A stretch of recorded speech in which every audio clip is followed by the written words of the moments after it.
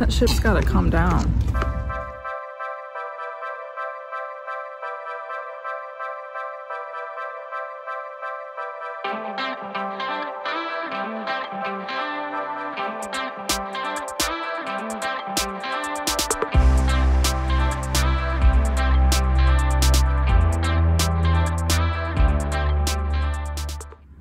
Good morning.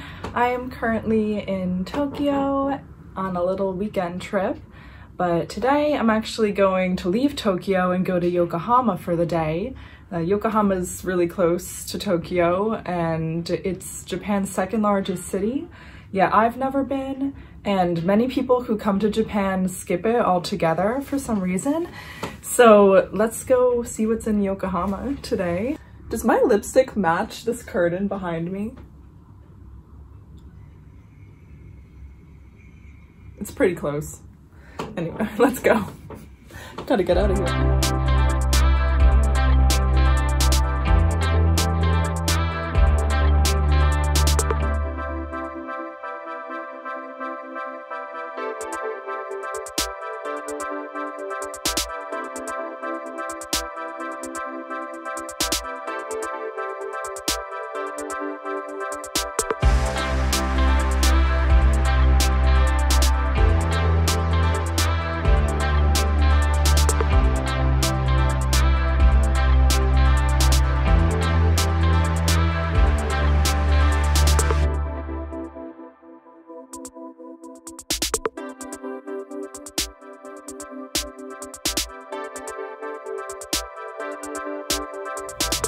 Hello. So as usual, I am lost, but I don't like to call it lost because I'm just seeing cool things and exploring. I don't know this place. I'm trying to find this tea house. It's like built like American style from like when Japan opened its doors. So I think I'm around 10 minutes away from there. Once again, Google Maps has led me astray.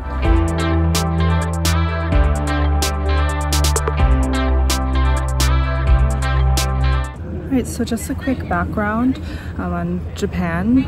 Japan was closed off completely to foreigners during the Edo period and then opened its doors afterward, and Yokohama was the first or one of the first cities to open its doors to foreigners. So I'm in Yamate right now, which is an area of Yokohama that had a lot of European settlers. And this sign behind me in katakana, can you guess what it says? It's a church. It says Catholic in Japanese. This is Ka-to-ri-ku. Catholic. Catholic. So Catholic church. This is pretty wild for me. I just sent a picture to my mom. She appreciates it.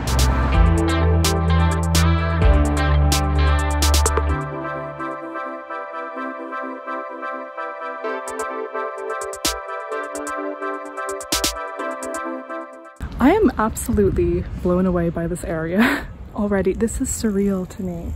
Just the history they have. I know I'm in Japan, but it almost feels like I'm somewhere else, like I could be in the US. I'm standing in front of a monument dedicated to 4 Mormons. I'm gonna read this for you right now. Okay. On the morning of September 1st, 1901, 4 missionaries of the Church of Jesus Christ of Latter-day Saints humbly gathered to dedicate Japan for the proclamation of the truth and for the bringing to pass of the purposes of the Lord. I'm holding back so much right now because I just want to sing the Book of Mormon. You know what I'm thinking right now. I'm singing it in my mind. I believe. Wow! Oh my god, it's the church! I was at the church. I didn't realize this was actually the church.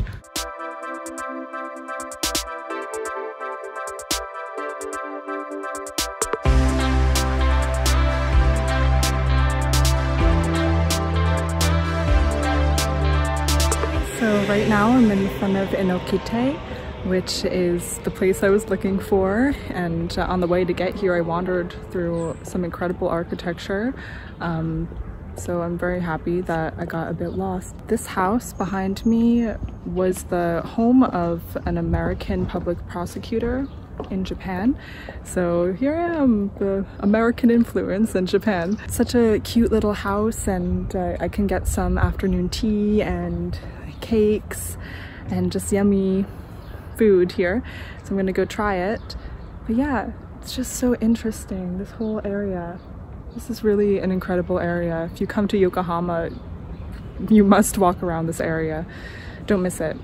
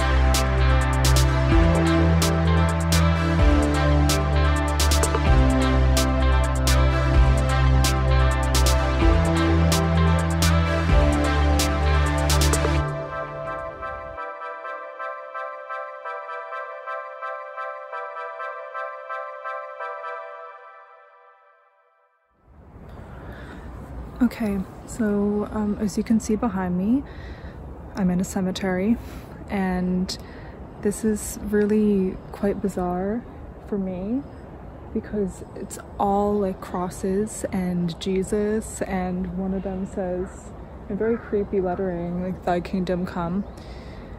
I'll try to get that on camera. But this is a foreign cemetery, so it's called the Yokohama Foreign General Cemetery. So any like foreigners who died were buried here. I've just never seen this much Christianity in Japan. And as I've said before, I'm pretty fascinated by all this.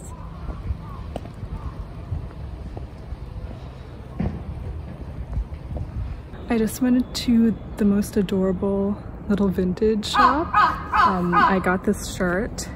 It says, "She who must be obeyed." I really don't need any more shirts, especially sweatshirts, which it was. I have no willpower. I wanted to film the store, but like it was a little family run store. Oh, don't kill me. Thank you. Okay, it was a little family run store, and they had a baby. It was so cute, and I kind of wish I took video of it, but I don't like to get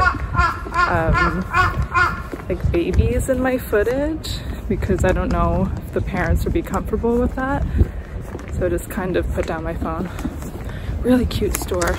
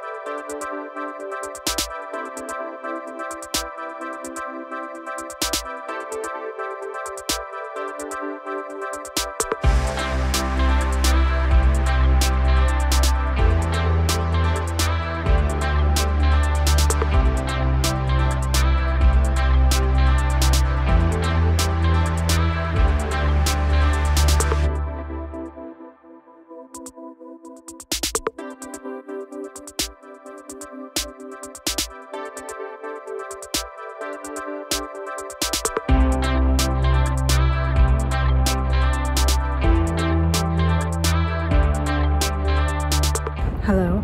So right now I'm in an area with a lot of French influence, which I love. I love France, and I speak some French. Oh, there we go. Beautiful windmill. So up here, this is Japanese for France. So this is Fu Ran Su, France. and I can't read all these signs because they're in Japanese, but it's something about like the history of French influence in this area. And we're in Motomachi, so Yamate and Motomachi are the areas with the most European foreign influence in Yokohama. So I'm just exploring this whole area. There's also an Italian garden. I think I'm gonna try to get there, but I might have to go back where I came from because I kind of want to hit like all the nationalities today.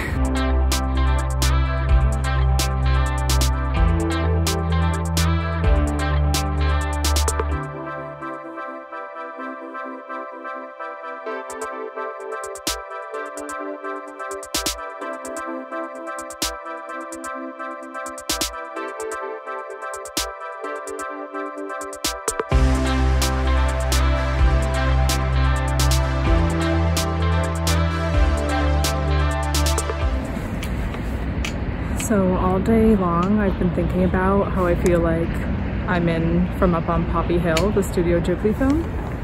Alright, want to see something cool?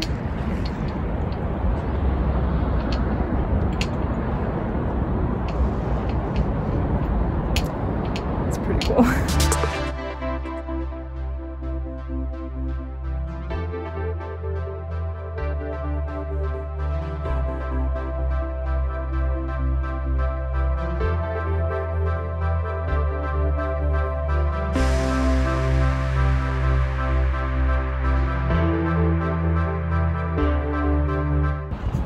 Hello again.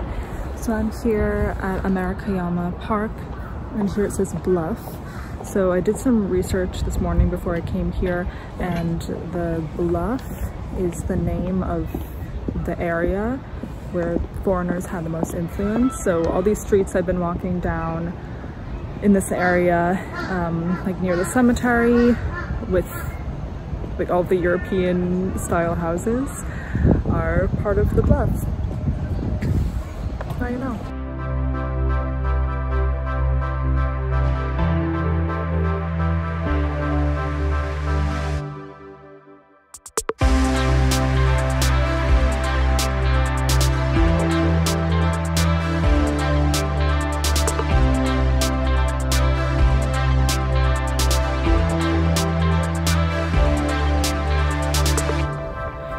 If you can't do hills, maybe skip this one.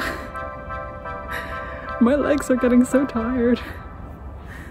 Look at this.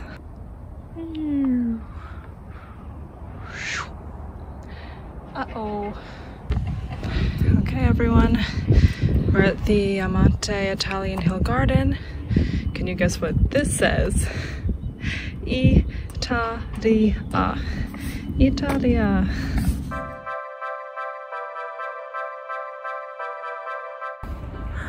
Everyone, it's my first sakura. It's my first sakura in Japan. Wow. It's moving so early, oh my goodness.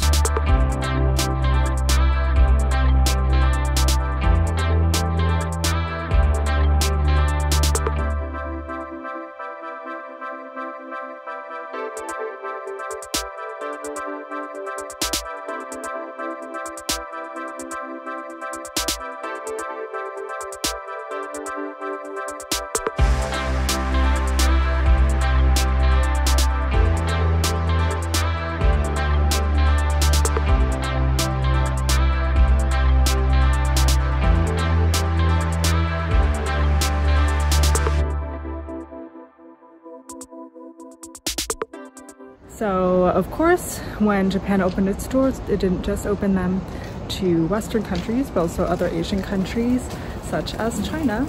So, we're going to go take a look around Yokohama's Chinatown.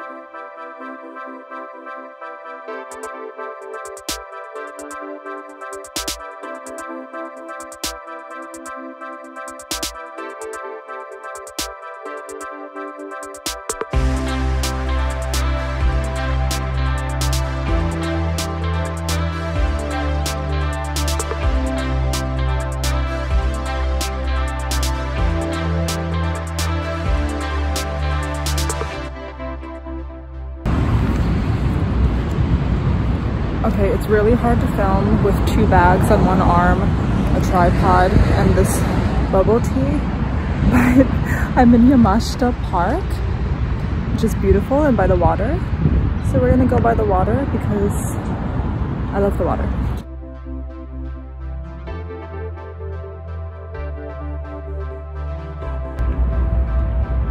I'm by a boat.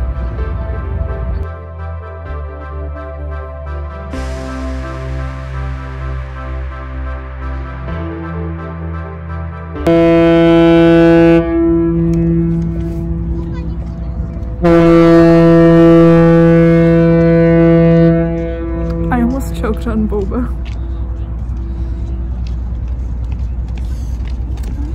That shit's gotta calm down. Chillax.